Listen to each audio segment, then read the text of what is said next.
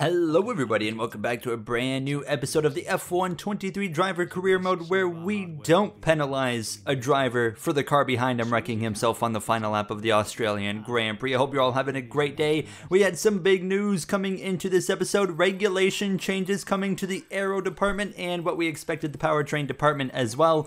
But we had so many resource points that we were able to adapt every single part, just like every team basically is going to be able to do. We have a couple component changes coming into this episode, fresh off of two back-to-back wins in Italy and a dramatic end of the Singapore Grand Prix where we saw some drama between Jackson and Albon as well. And coming in to this Miami Grand Prix weekend, we had some big news to share from Red Bull Forward, and that is the new engine supplier and partner going forward is, of course, we know Red Bull leaving Ford at the end of the season. They would announce this weekend Red Bull will be partnering with Audi. Audi is officially here, and now Red Bull will be known as the Red Bull Audi F1 team. And the question is, do we remain with this team making the change? We've had lots of success with Red Bull, but we have this whole tenure that we've been, with the team. We have just kind of had these reliability issues in the back that have always kept us from being able to make that final push for a championship. So we got to pay attention. There's things developing at McLaren, a bit of a rivalry between Albon as well as Aiden Jackson and Jackson's quest to win the championship. McLaren's car has been unbelievably reliable, and I'm just going to spill the beans right here. My goal is to get on the phone, or at least in contact, with Zach Brown going into Circuit of the Americas next episode, because although, Red Bull's making a big change, which I wanted, there's still been too many reliability issues in the back of my head. I've been committed to Red Bull now for 3 seasons, but things are kind of starting to change. The cracks are starting to, force that wall open. Obviously, we can't change anything for the rest of the season. The quest continues to try and win our first world championship.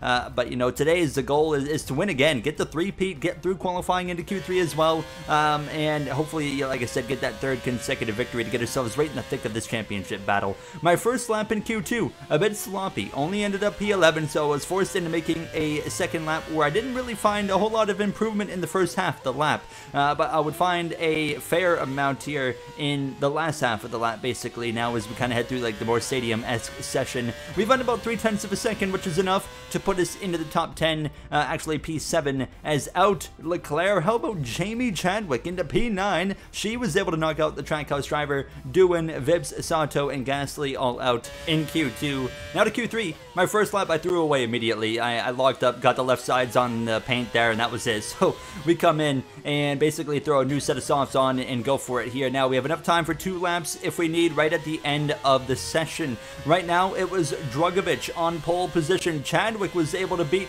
George Russell there, so she's up in currently P8, likely going to be P9 if I can put even just a decent lap together, I reckon. And that's exactly what I was doing. It wasn't great, wasn't flashy, it was just good.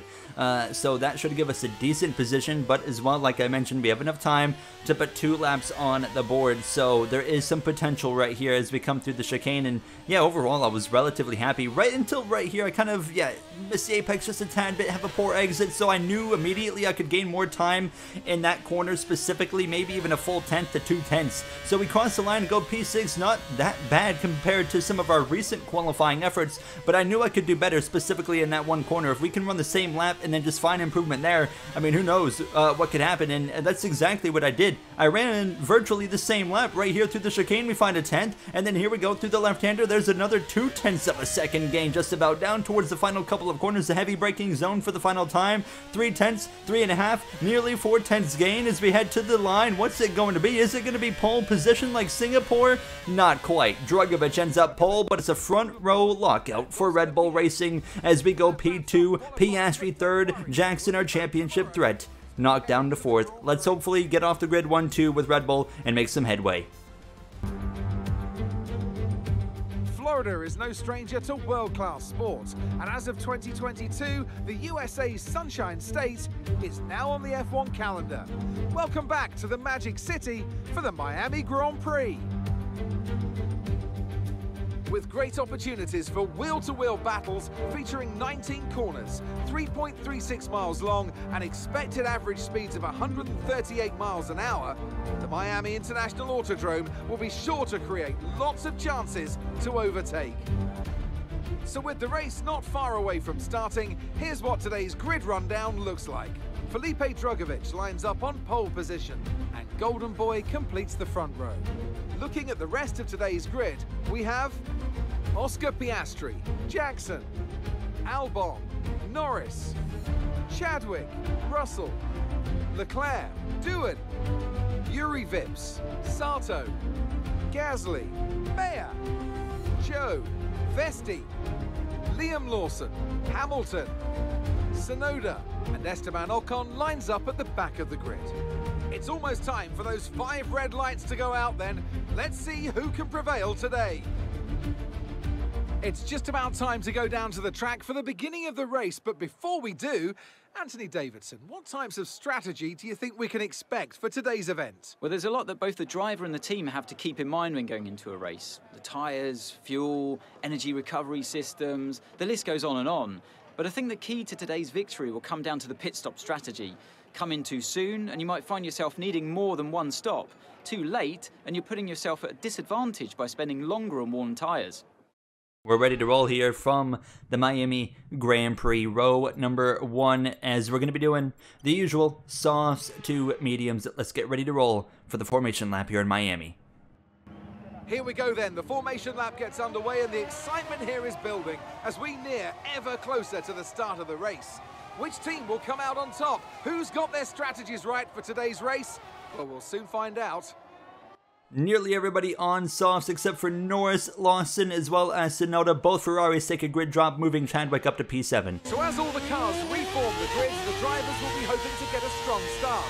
They'll want to earn some valuable points from today's race, with final communications being done with their race engineers, ensuring the planned strategies are all in place.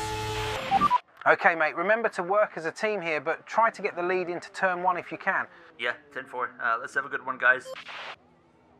We're ready to roll here. Now, fresh off the announcement, Red Bull switching over to Audi power next season. I already know what the livery looks like, and it's going to look radically different than the typical Red Bull livery. But fresh off that news, we make it a front row lockout. It's a last row lockout for that BMW team. Of course, we know they're expanding next season. They'll have their own team, but as well, they'll be partnered with Andretti, and Fernando Alonso as a team principal, announced the last episode in Singapore. Here we go, ready to go in Miami. It's going to be a long hold, but it's lights out, and it's a good start for both myself and Drugovich. We can't really put the attack to him. He covers to the right side into turn number 1. Piastri third, Albon fourth, Jamie Chadwick going for 5th on Aiden Jackson, who's dropped from that 4th starting position. That's perfect for us, obviously. He's in a bit of a tussle with Chadwick right now, but it looks like he's going to get P5 out of it now. As you can see, Albon settles in there just behind Leclerc, or Piastri, sorry, for 4th place. And how about Jamie Chadwick getting the elbows out right there, staying ahead of George Russell in that Connor Sport McLaren car. Love to see it now as she is continuing to try and prove her case, you know, for a full-time F1 gig next season, as, you know, signs kind of point towards Callie Mayer likely being, you know, in the Ferrari seat, but we still don't know who's going to be in the other Ferrari. We now know both Hamilton and Verstappen off the grid next season at Ferrari, so it does look like Mayer gets one seat. Who gets the second one? That is still completely up in the air, but I've got my eyes on the McLaren situation. That's really what we need to be paying attention to here now as we continue on. Trying to stick with my teammate at the end of lap 1, Felipe Drugovich, putting up a great pace in qualifying, a great start. He seems to be firing on all cylinders. It's been a while since he's gone to the top step of the podium. Of course, he won race number 2 of the season all the way back in Austria, and we haven't seen him win since, although he has still been able to continue some consistency as well as find success, just not quite enough, and hasn't had just quite enough consistency to stick with the McLarens, you know, specifically, of course, Aiden Jackson. But I was struggling early on. I was losing time to Drugovich. Now he's over a second ahead. As we start lap 3, you can see me dealing with a little bit of oversteer as well, but this is my bread and butter section of the circuit. I was gaining magnitudes of time, several tenths of a second right here now, so I was able to get a good 3 to 4 tenths on a good lap through that end sector 2 section of the circuit. and fortunately for me, as we actually hold on, we have a crash here starting lap number 5, and that's Frederick Vesti. This is going to bring out a safety car due to how long he was stationary. He loses it all by himself in the final braking corner on the circuit, and the Andretti machine of Gasly gets some contact as well, so an early safety car, which isn't really going to change a whole lot. When you get a safety car early, it doesn't really spice things up too much other than just, of course, freezing the field, bringing them back together. So we'll line up behind Drugovich for, of course, a restart here coming towards the end of lap 7. Do you got anything for Felipe here? Not even close, dude. I'm just hoping he burned his tires up there. You hear that right there, my response to Mark asking if I have anything for Drugovich, and that's the thing, this safety car kind of resets things. Maybe Drugovich was pushing a little bit there on those tires when he was opening up the gap to a good 2 seconds, but we were driving away from the cars from behind. I mean, in Singapore, we dominated that race. We were the quickest car there, but we're as well seeing today, the Red Bull has the power to just right now put a gap to McLaren, who just doesn't seem to quite have it as we're back underway. And my proof and evidence that McLaren isn't quite where they were just even a couple episodes ago is Jackson.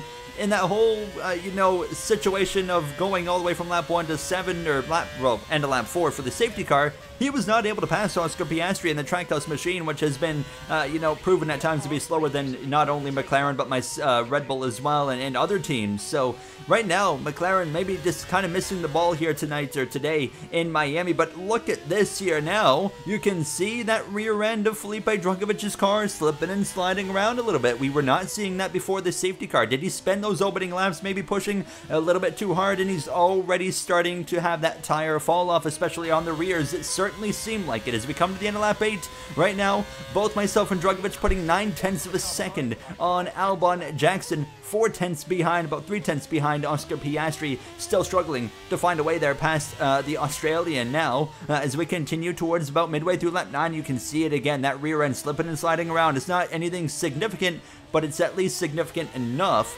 to keep me right on the back of Drugovich, which was something I couldn't do before the safety car. DRS once again enabled the gap, staying right about a second to Albon, so he's kind of flirting a little bit with staying in the DRS as I'm starting to slip and slide around a little bit there. A bit of a big moment from myself, and again immediately to follow another moment on the wheel, and that opened the door for Albon to close up the gap to within half a second, and Drugovich to open up the gap to me. So not exactly what we were looking for. Fortunately, I was barely able to get back into the DRS range through that, I'm calling it the stadium section, and that was allowing me to, of course, get a bit more comfortable again as we try to focus in on closing in on Drugovich now. Couldn't do it here, no DRS again, but as we come through towards halfway through lap 11, and you can see again just through this chicane, I don't know why I'm calling it a stadium, let's just call it the underpass, because there's, of course, a highway over above us now, but we were starting to get a little bit closer again as you see me going a little bit deep into the corner. Look at the leaderboard. Jackson again going for an overtake on Piastri, but Albon has joined the party with me, putting some pressure on us. Jackson would officially get the overtake done for 4th, lap 12, 2.7 seconds back. What is he going to be able to do? Can he eat into the gap? We're trying to work as a team here with Red Bull, but it was not even forced. I didn't have enough pace to get to Drugovich and even make a move if I wanted to. He just had enough to stay ahead. Starting lap 13, Albon's going to come into the pits. My pit window was opening on lap 13, so I was not quite expecting to see him come in, but he's done this before where he'll pit a lap early. Sometimes he puts on the hard compound tire from the softs. This time he's going to go onto the mediums, so this is probably going to get him out in front of us, but we will be coming into the pits at the end of this next lap. We have to act on it immediately, but that was already the plan to pit anyways at the end of lap 13. How about Jamie Chadwick running a net P6 right now, currently P5 due to the Albon pit stop. A great run for Chadwick in that Connor Sport McLaren. We stick with Drugovich, but still not close enough to make a move, but that's okay. We're going to pit, and this is exactly how we're going to be able to make a potential overtake on our teammate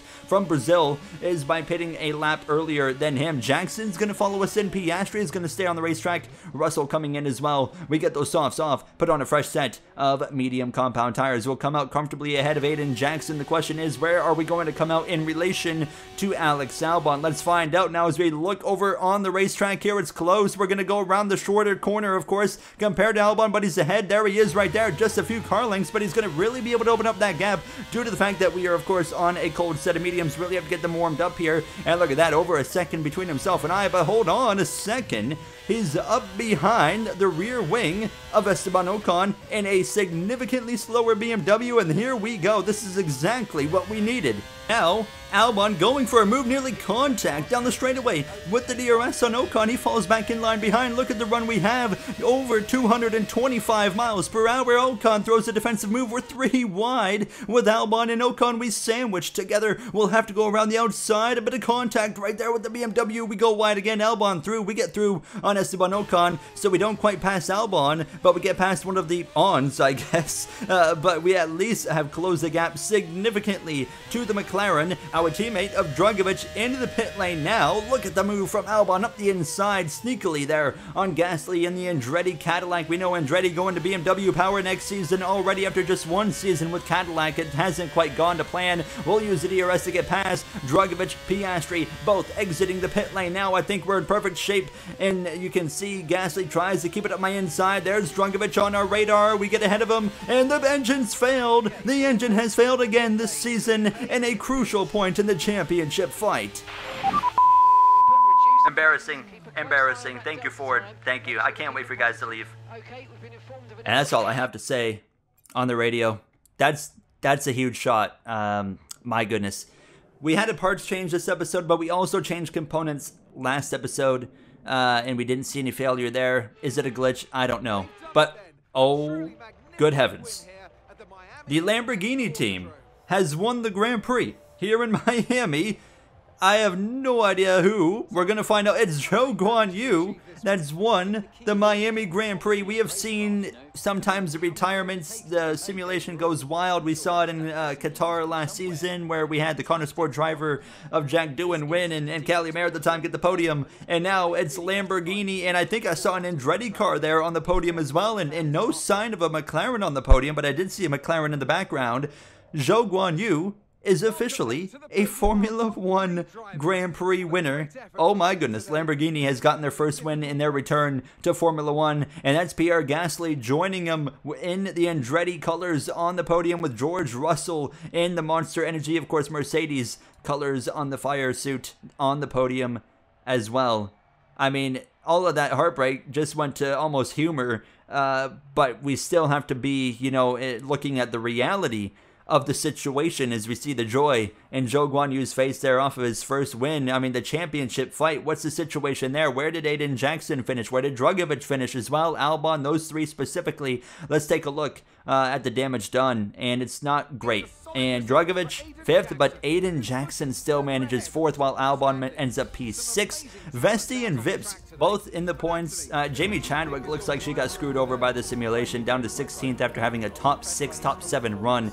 But here's the real damage, 44 points again behind. So we're in a better spot than we were a few episodes ago, but we lose points today to Aiden Jackson. It's not as bad as it could have been, and we're 3 back again in the constructors. It's time to get on the phone with our agent going into next season, or in the next episode, which we'll have a conversation soon. I'll see you guys next episode in Coda. Thank you for watching. Have a great day.